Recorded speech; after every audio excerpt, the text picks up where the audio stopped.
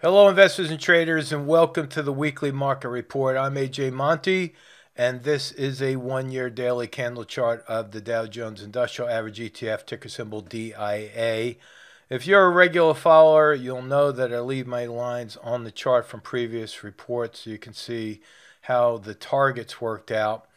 And last Friday, which was right here at the very top on that doji, I drew this diagonal line down, stating that the end of the line right there, 337.22, would be my price target. And you can see that Monday and Tuesday we sold off, hit the target on Tuesday, bumped off of that, rallied up on Wednesday with a bullish engulfing pattern.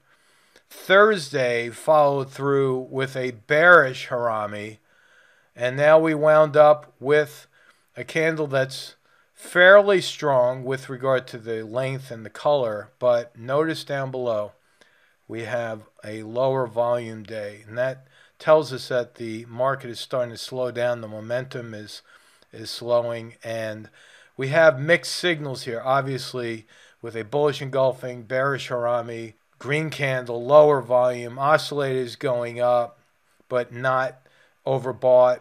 Could be very confusing. So my forecast for next week is going to be simple, actually. I do think that the Dow is going to reach for another high here, Monday, Tuesday, and Wednesday especially.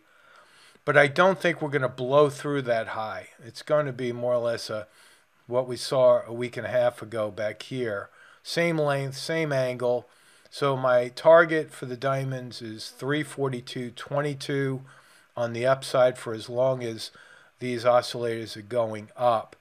And keep in mind, longer term, I'm a big bear.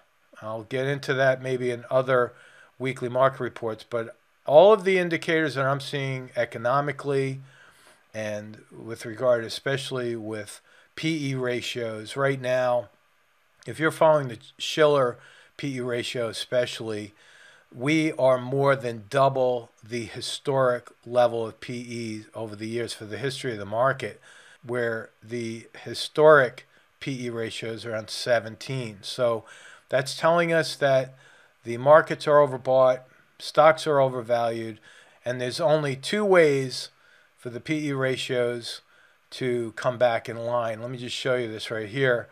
This is the Shiller PE ratio that I'm talking about. You can see 17.1 is the all-time historic average. We're at 37.4 right there. 37.4. And no one's even talking about this. If you look at 2000, you can see that the levels at that point were around 34. Prior to the crash of 2008, PE ratios were at 28. We're at 37.4.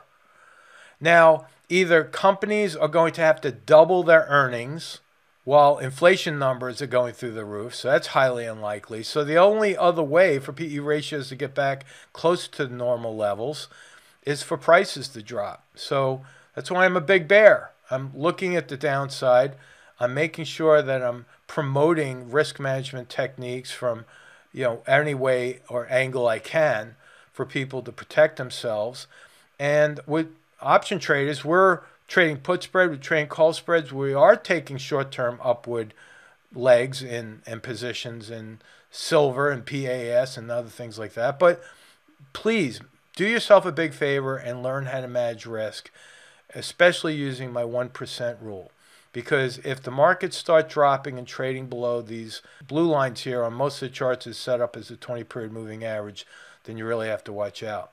Now, the Qs, I'm going to leave my long-term charts in place, just like this. I have a long-term line that I drew. We're seeing we're drifting off a little bit from the highs recently. I am looking at gaps down below the market, so I'm leaving this in place. Nothing is changing.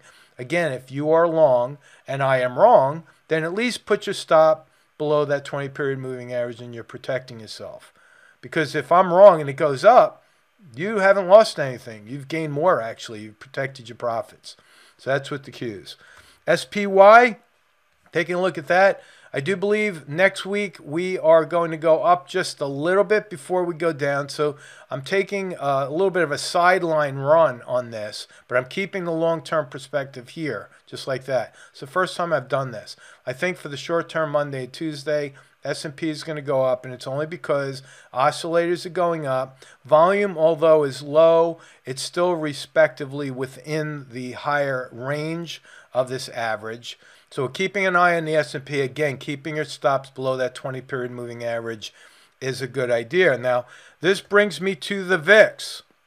Volatility index, again, has some conflicting signals. I'm keeping this line in place just like it is. In fact, I'm just going to extend another leg of this like that. Same level, just moving that out. And what do we have here? Well, we have a bearish Harami on Wednesday, followed by a bullish engulfing on Thursday, followed by a bearish Harami on Friday. Well, what do we do here when you see conflicting signals back to back? You use what's called the summation principle. And here's how it works. You take the 4-day period and you start with this candle at the opening level right here. So I'm going to just draw it off to the side so you can see what that looks like. Then you take the closing price from today's or the last candle and you match that. And you make the body of the candle look just like that. Now because it opened on the high here, closed on the low, this would be red. Okay. Now you attach the shadows. We have a high that went up to this level, and we had a low that came to this level. So what do we have? Just a big red candle that has the longer shadow on top than on the bottom. So I'm not looking at this as a one-way directional signal at this particular point. I think that the VIX could just hover here for a little while before going higher. But mostly I believe it's going to start off lower and then eventually move higher, because when you get to around 16, you're talking about levels that are historically low on that scale, because remember, it's an oscillating index. If we look at the weekly chart here, you could see that look at what happens when we have a base or a consolidation pattern in the VIX. It generally goes through these big spikes, and we're long overdue for one of these cyclical rallies in the VIX. So we recently filled a gap over here. You can see that. And once gaps fill, if you're following my gap fill trading strategies, once the gap fills, there's now an 80% chance that the price will reverse from that level. And that's what we see on the VIX. Now, let's follow through with IWM. If I look at the Russell 2000 ETF right there, I will switch back to the daily chart so you can see my lines. And we did hit my forecast. Remember, I said I wasn't crazy thinking the market was going to break down, but we did hit the forecast line right there for the Russell. My target was 220.99. We hit that on Tuesday. Wednesday, again, bullish engulfing pattern. We closed with the green candle, and the momentum is still going up on the Russell. So I'm going to forecast that we are going to break out of this high, again, Monday and Tuesday, and then I think we're going to start to pull back, because I don't see any major news coming in that's going to cause this all to go back into a raging bull market. Again, there's too many factors that are affecting inflation and the economy. And even yesterday when Joe Biden came out and started talking about his tax hikes, the market dumped and then quickly came back today. But taxes are inevitable. Combine the higher taxes with higher inflation rates, it doesn't look good long term for consumers, and eventually it's going to take its toll on the market. If you like to follow along with me, just go to my Twitter page, follow there. It's at The Option Oracle, and then you can get some updates there. I'll post some articles for you so you can catch up with some of the latest, greatest news. And from there, just be sure to follow along with the market report. Please like and share this video, because it'll help the algorithm. You're doing everyone a big favor by doing that, and I would certainly appreciate it as well. So thanks, and have a great weekend. So long.